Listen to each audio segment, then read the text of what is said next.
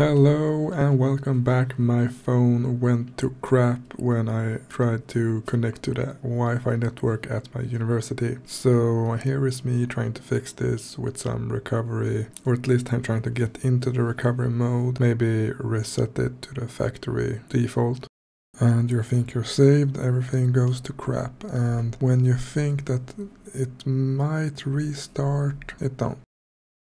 And when you think there's some more options to save the phone, there isn't. But hey, maybe I can use this downloading option and download operating system and everything will be fine. But the download never happens. This is kind of convenient. In a couple of days, iPhone 10 will get out and hopefully we will get one. So don't forget to always buy an iPhone.